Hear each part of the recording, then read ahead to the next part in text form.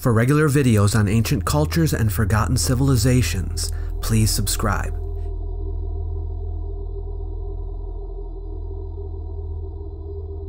Continuing our investigation of the great works from the age of the pyramids, in this episode we are going to look at the greatest pyramid builder in Egyptian history. He lived nearly 5,000 years ago, and is responsible for the construction of more pyramids than any other ruler of Egypt. He successfully completed the first true pyramid in Egypt, and all this before the Great Pyramid ever rose from the ground. In fact, without him, the Great Pyramid wouldn't have been possible at the time it was built. Who was this Great Pyramid builder? Find out here.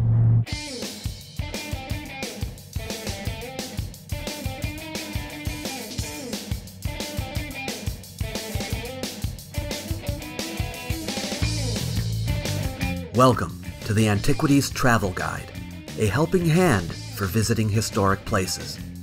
Follow us to different countries as we search for ancient artifacts. If you too wish to explore the ancient past through travel, we'll help you plan where to go, what to see, and how best to enjoy what you encounter. In this series of the ATG, you can accompany Natalie and me on our trek through Egypt, homeland of the ancient Egyptians, Kushites, Libyans, Asiatics, and Greeks. Come on, let's go. Today was the day we went to explore 3 massive pyramids that were built for the first king of Egypt's 4th dynasty during the peak years of the Old Kingdom. His name was Sneferu, and although he built more than 3 pyramids, there are smaller ones attributed to him as well, and we may find more with his name on them. The 3 largest are his greatest. We're going to talk about why he built them, how they illustrate the gradual improvement of pyramid design, and what is inside them. My colleague in history, Natalie, and I, along with our videographer, Noah, stayed our last night at the Giza Pyramids View Guest House in Giza. We enjoyed our stay there, and Noah and I started the morning with a complimentary Egyptian breakfast.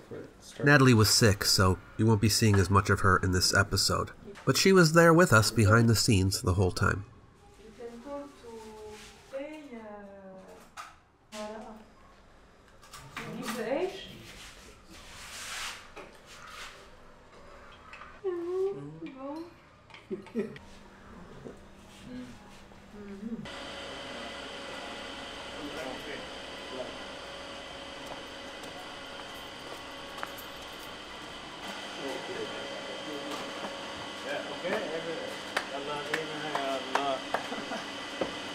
We met up with our local guide Ehab, and he picked up food for the rest of the crew. I really enjoyed the street food that he brought to us on this trip. Ehab knows a lot about this area. If you are ever in the country, I recommend him heartily as a guide. Details below the video.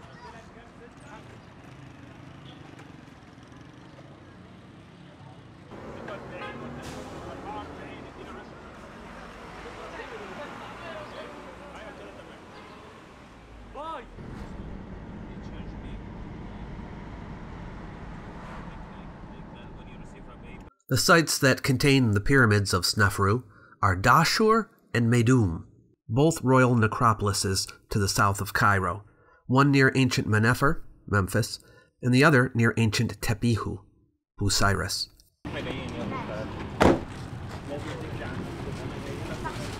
We saw some dates on the side of the road. We're going to go pick some up.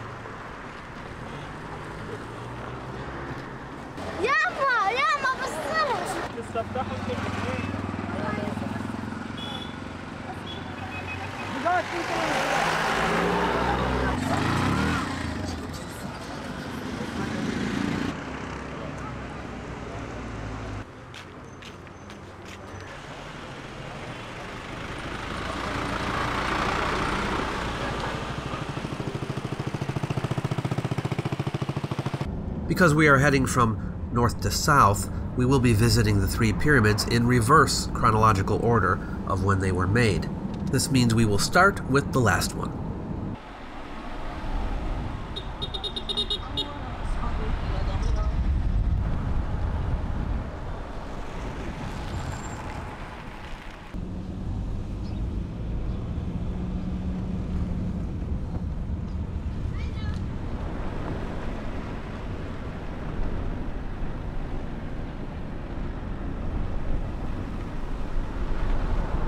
King Sneferu built 2 pyramids at Dashur.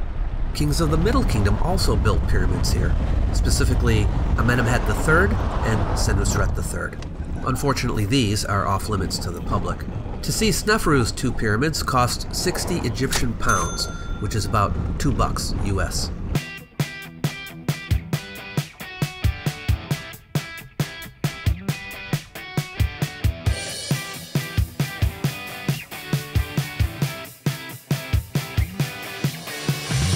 I can't tell you how excited we were to see before us, for the first time, the world's oldest known colossal, smooth-sided, true pyramid. Sneferu, known later on to the Greeks as Saurus, ruled during the 26th century BCE, give or take. He was the father of Khufu, the owner of the Great Pyramid at Giza.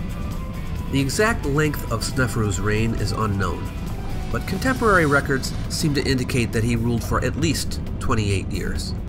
Sneferu's 2 pyramids at Dashur are known as the Bent Pyramid and the Red Pyramid, or North Pyramid. The Bent Pyramid had structural issues, and this is the reason why archaeologists believe Sneferu worked on it first, before deciding to move on and try again with the Red Pyramid, done with a gentler slope. In fact, so gentle is the Red Pyramid's slope, 43 degrees, that it carries the distinction of having the lowest angle of all Egyptian pyramids. No doubt Sneferu was cautious so as not to fail again. Interestingly, Amenemhat III of the Middle Kingdom also seems to have encountered subsidence and cracking in his pyramid here, and maybe that's why he had another one built at Hawara, which we will see in a later episode. Woohoo! Look at that! The world's first known true pyramid. We know this complex was built by Sneferu because his image and name were found in the remains of the mortuary temple of the pyramid. Documents indicate that the Bent Pyramid was called Sneferu Shines, South. So an educated guess would be that this one was called Sneferu Shines, North. It was dubbed the Red Pyramid by onlookers who noted the reddish hue of the limestones. These, of course, would have been covered by casing stones when the pyramid was new, so the name comes from the times much later, after the casing stones had been looted. Locals today call it the Bat Pyramid. It is about 344 feet high, 105 meters, but the difficulty of measuring it makes this just an estimation. The limestone was taken from quarries to the immediate southwest of the pyramid, and remains of the supply ramps used to transport the stones from there to the pyramid were found. The beautiful white casing stones come from Tura Quarry, further away. A limestone pyramidion, or capstone, very rare to find, has been uncovered near the Red Pyramid, and reconstructed. It's now on display there. But since its angle of inclination is different from that of the Red Pyramid, it seems unlikely that it was ever used on it. It does, however, match approximately the original angle of the Bent Pyramid. So it could be that it was meant to be used there, but when the angle of the Bent Pyramid was changed, they tossed it.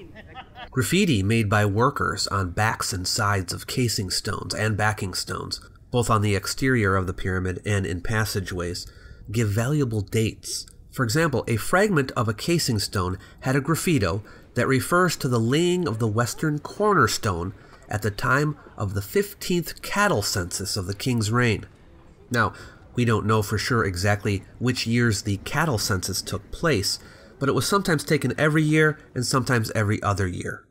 Anyway, we have enough information from writings on blocks at various levels to suggest that 1/5 of the pyramid stones were placed over a period of 2 to 4 years. The neatly executed construction of the Red Pyramid would suggest that the builders really knew what they were doing. And it would be a surprise for us to see the first true pyramid built so efficiently, but knowing as we do now that Sneferu had previously struggled to build one and failed, it makes sense to see the earlier problems corrected here. The pyramid is entered from high up on the side. From here, a long corridor descends to ground level.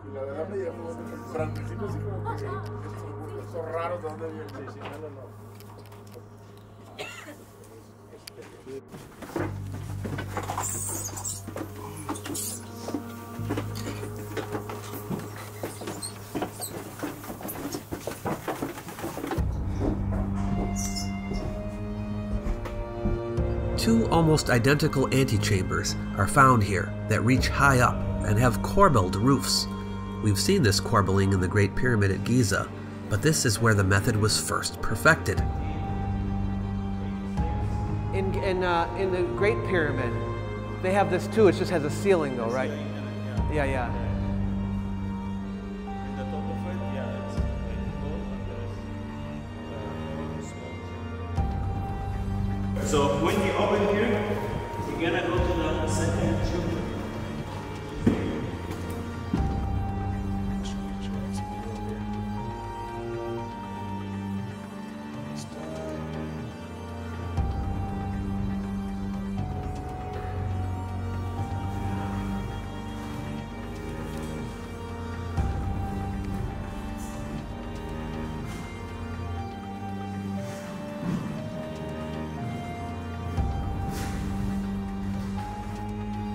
Notice here the stones are unfinished.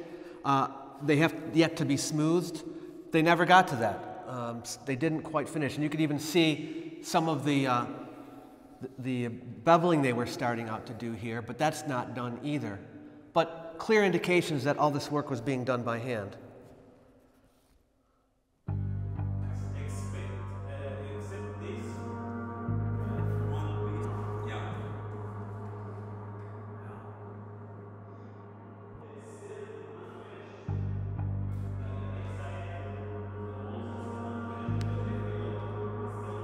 If you look here, this is how the wood used to go together, so you can climb as a stairs.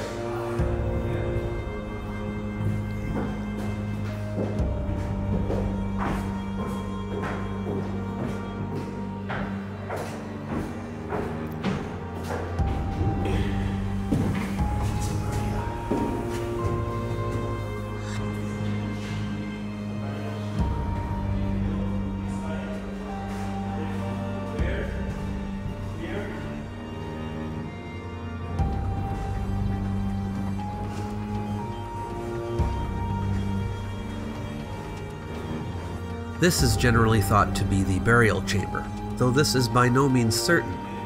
It is built right within the masonry of the pyramid.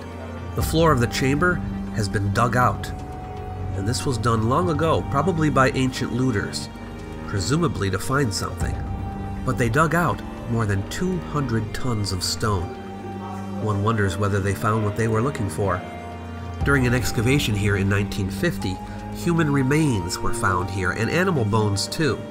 The human remains belonged to a male individual who died past middle age, and there were signs of mummification of the body, but as far as I've been able to tell, no scientific analysis or carbon dating has been done on the remains. So, we do not yet know if they belong to Sneferu.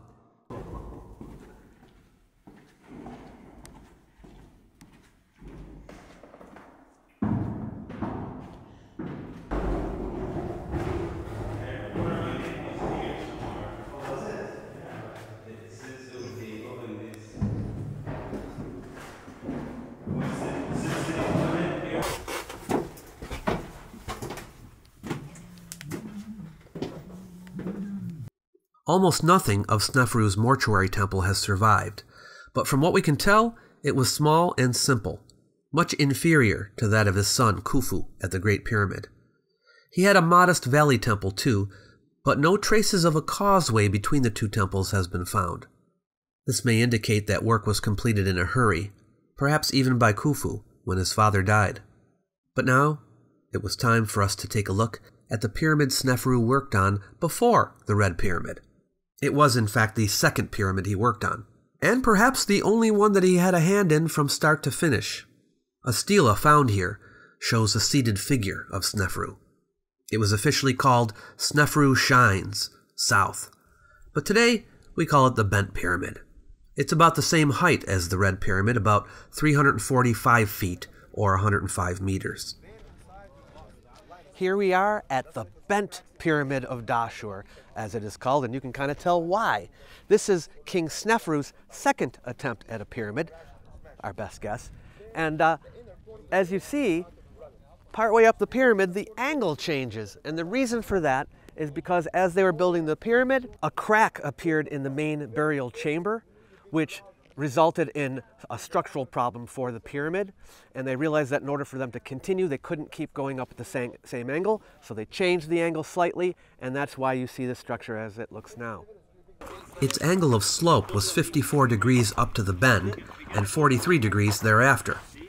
And inside, there is evidence that the pyramid was started with a slope of 60 degrees.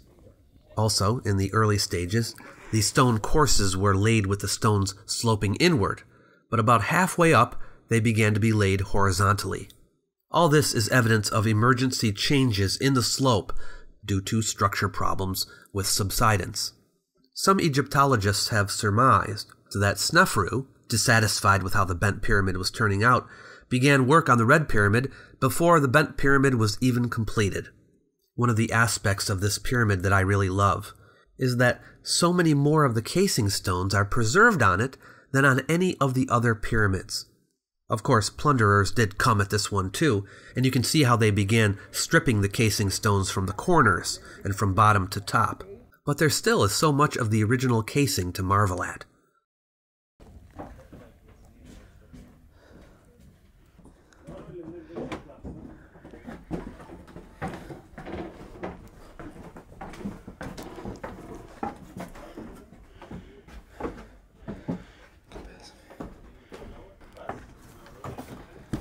Of all the pyramids we ventured into, this one had the most complex series of passages, and took the longest to get through.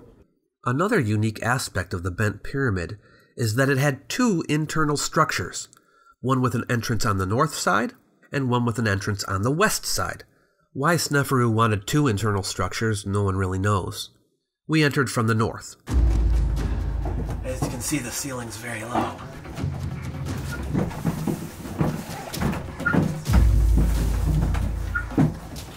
You can see the block from here. Oh, right. It will be here, and to close the... This would have been blocked with a stone. Yeah.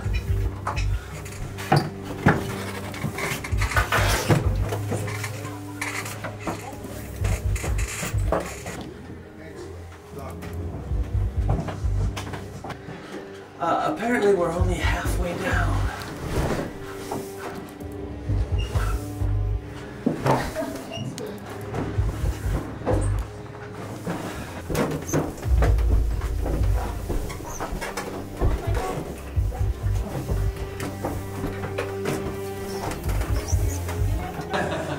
And these stairs are high. About more 3 floors.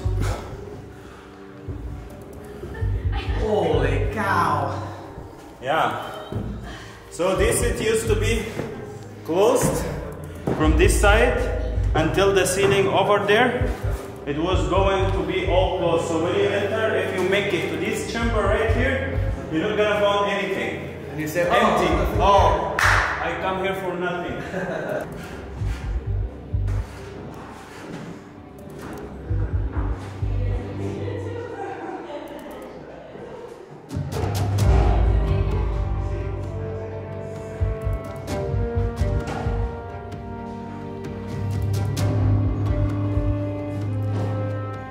A modern stairway leads up.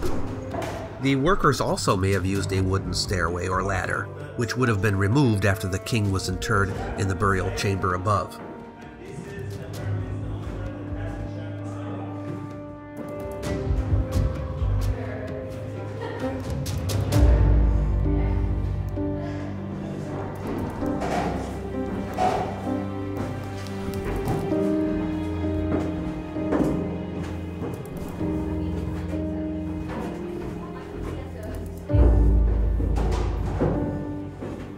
Just when you think there wasn't any more, there's more. We now are making our way through a tunnel that connects the northern internal structure to the western internal structure. The tunnel was made by hacking through the existing masonry, so it wasn't part of the original design. Someone seemed to know where they wanted to go, however. Now we are in the western internal structure and at a higher level. I could feel some cool air coming in, and that's because the passageway you see here, which is partly blocked off now, is the western entrance to the pyramid. It goes to the outside, And it's bringing in air from out there. You want to see an Indiana Jones style trap? Well, this shaft right here is one such trap as to prevent robbers from getting in further. Would there have been like a... Yeah, here, look, if we look from here, this side is still. But starting from here, from this side, the cut, and it go down. And they would have fallen into the hole. Those entering from the western entrance, if not alert, would have fallen into the shaft. But the connecting tunnel, as you can see, bypasses the trap. Here are the words put here by John Shea Perring when he discovered these passages in 1839. 20th, 18... What is that, 30? This is 39. 39. 1839. Right? Yeah, discovered October 20th, 1839. Right. So if we look at this side here, that's where it used to like hold like one wooden thing, and if you move it, this block of limestone will close the area totally. Oh, so you get rid of this and it comes down? Comes down, close it. Nice. That would have been when they were finished putting the stuff in the tomb. They'd knock it out. Yeah. And it would close.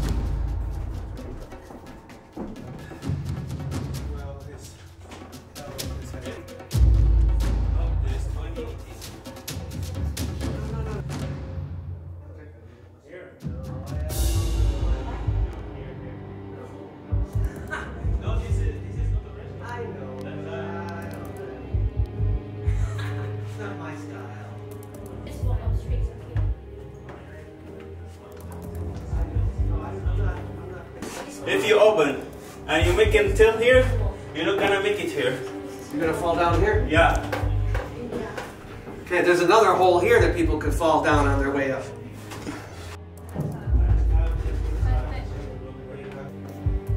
guys, don't tell anybody that it's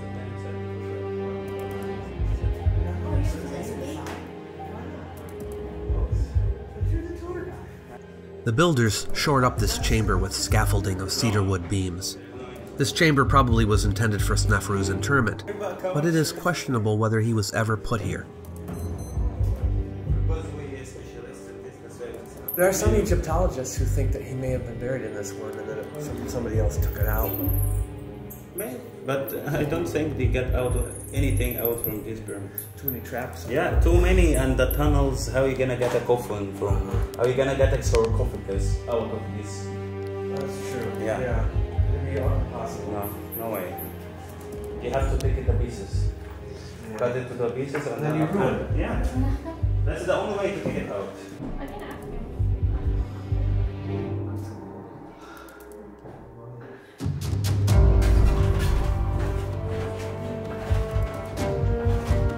Yeah, I see it.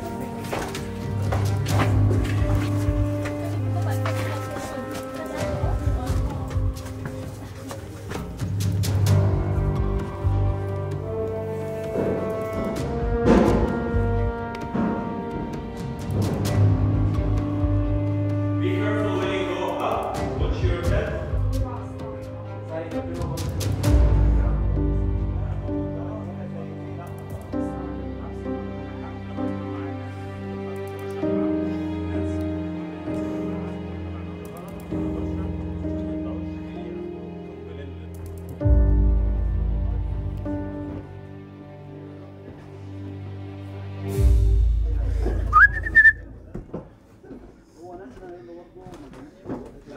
There is no mortuary temple attached to the pyramid, but there is a small chapel on one side.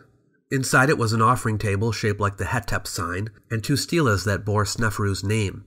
And there was a causeway with walls of Tura limestone that led to the pyramid from a valley temple, the earliest of its kind known. It had features of both a valley temple and a mortuary temple. Later practice would separate the two. Interestingly, at this valley temple, a long-lasting cult to Snefru functioned. He was especially popular in the Middle Kingdom. Long after the cults of Khufu, Khafra, and Menkora ceased to operate, that of Snefru continued. Northeast of the pyramid was a cemetery of mastabas for the elites of Snefru's court.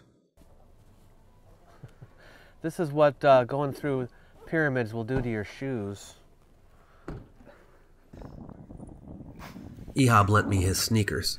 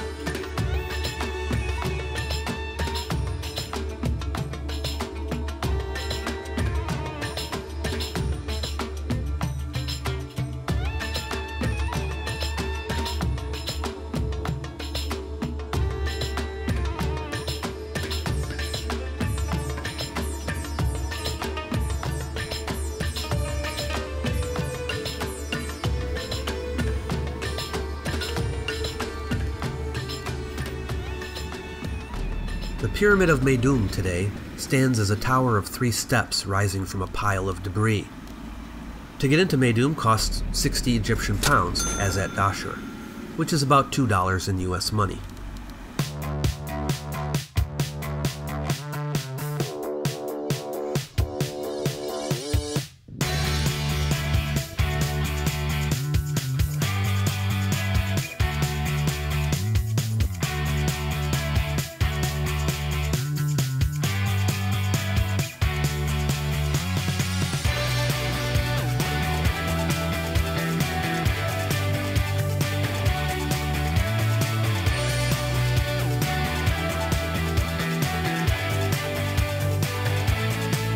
Before we visited the pyramid itself, we took a look at the mastabas next to it.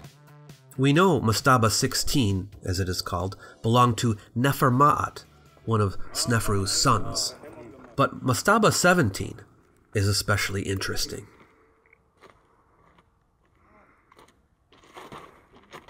Yeah, watch about it.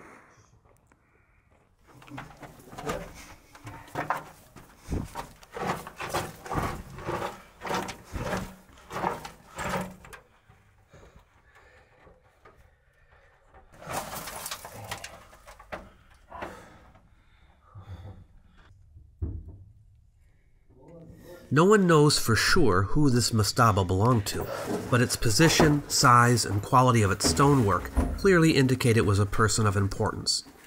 Welcome, Meidum. That goes to the original entrance to the tomb. So that's where they actually came in through here. Where we came in was where people dug into it. Yeah.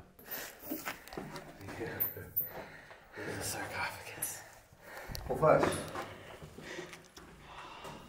Some birds in here. Oh, look at all the bats! Ah.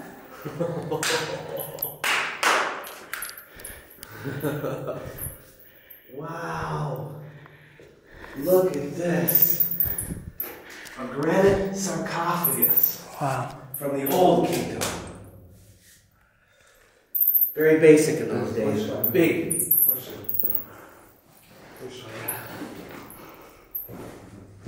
Yeah, the way they lifted the lid, they put a beam under here that can lift it up on either side. Not super smooth, but Smooth enough.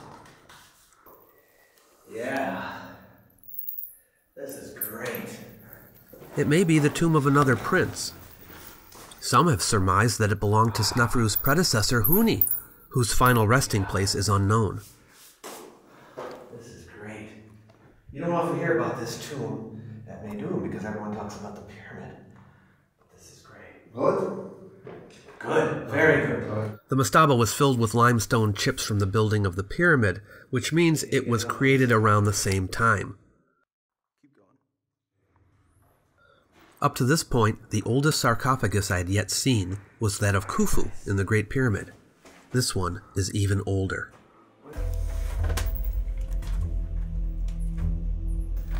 Sometimes you just gotta crawl.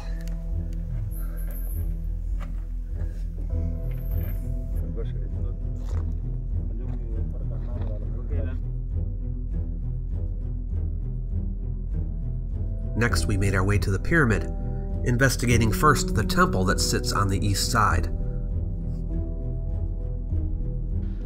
There was a dock there on the river, and then the causeway led up here to the funerary temple associated with the pyramid.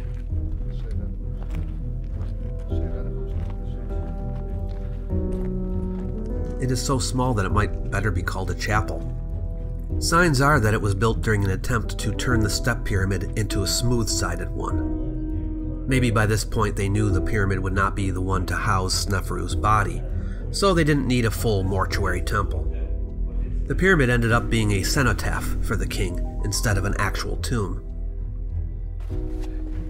These were never finished, they're just blank, but they originally were going to have hieroglyphs on them. 2 round-topped stelas were found at the chapel.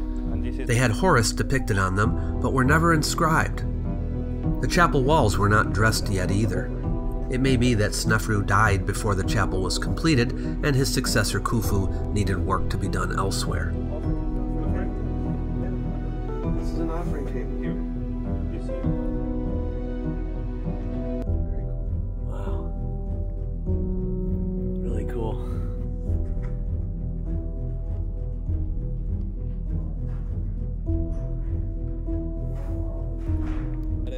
The Meidum Pyramid, called Snefru Endures, probably was the first that Snefru worked on. Its layout copies that seen for earlier royal tombs at Saqqara, and it would seem this is the first colossal royal tomb monument built outside of Saqqara. Keep in mind that up to this point, Djoser's Step Pyramid was the only royal monumental tomb standing. This pyramid is sometimes said to have been started by Huni, Snefru's predecessor. But Huni's name appears nowhere here, and Snefru's name is attested on many of the blocks and in the chapel and in the nearby mastabas. The Meidum Pyramid was built in stages. First, it was made as a step pyramid with 7 steps. But then when construction reached just past halfway, the king decided he wanted 8 steps. And this 8-stepped pyramid was completed, but not the full pyramid complex. It was then that the possibility of the creation of a true pyramid, a smooth-sided one, was discussed, and Snefru's men began work on the bent pyramid at Dashur, leaving the project here undone.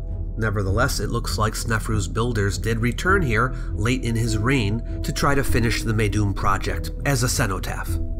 Hey, might as well not let it go to waste. And at that time they attempted to turn this pyramid into a smooth-sided one.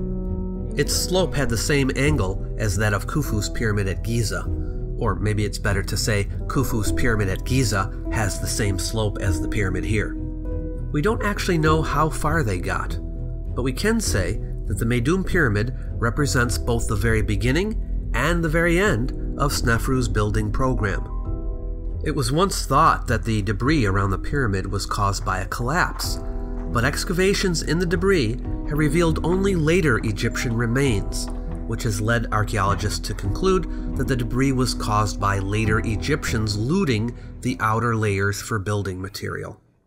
If you look at a cross-section of the pyramid, you can see how the different styles of construction reveal the different stages in its building.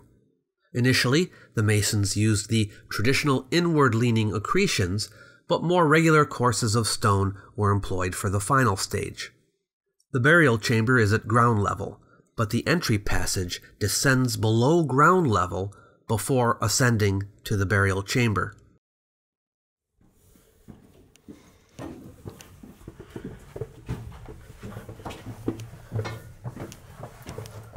I'm with the gang, boys have oops. I'm boss. Today, drumming day,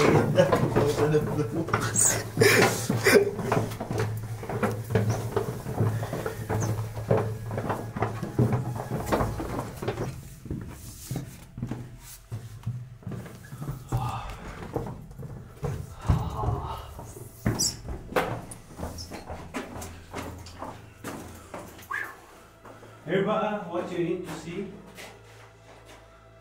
The cut. So they were blocks, or? Yeah. We did it. Oh, yeah. we did it. It used to be like so small here. Is this not the original entrance? The original. Oh, okay.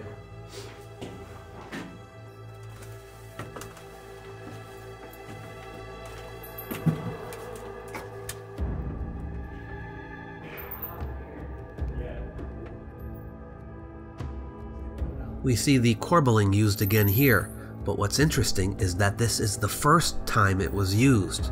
Remember, we are looking at these pyramids in reverse order. The first attempt at corbelling, you can see, is more primitive. This pole right here, one of the original wooden poles that went across into here. There's one up there. The cedar logs embedded in the masonry may have been for support, but they could also have been used to raise the sarcophagus or its lid.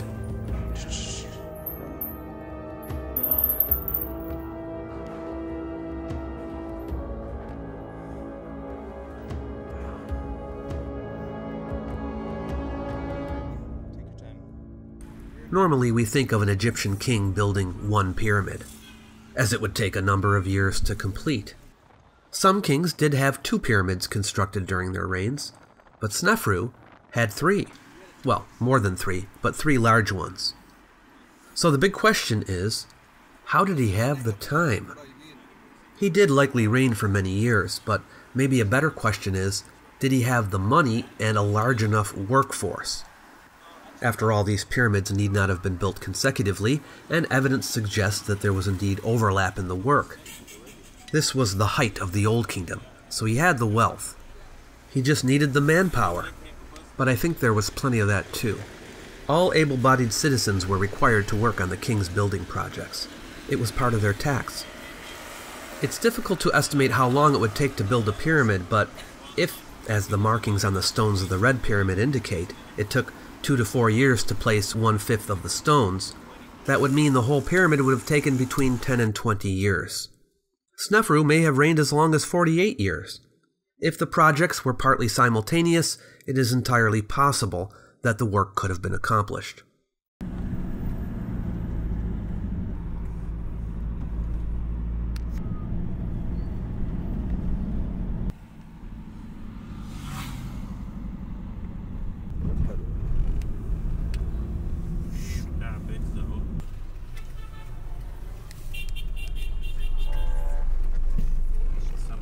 After Meidum, we drove southward to Beni Suef and checked into the Jewel Inn, which was very nice.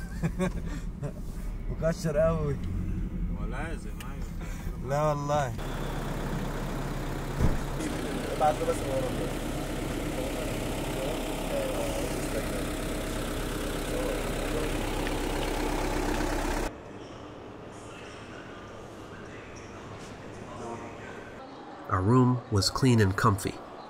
But we were hungry, so it was time to go out for some Egyptian food. And let me tell you, we found an amazing spot. It's called Ali Kabar and was clearly popular with the locals because it was packed.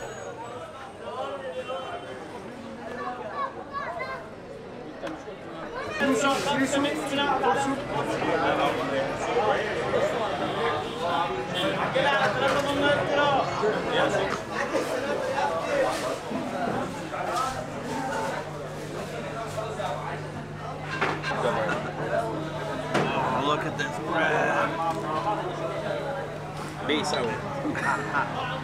Yo, yo, yo.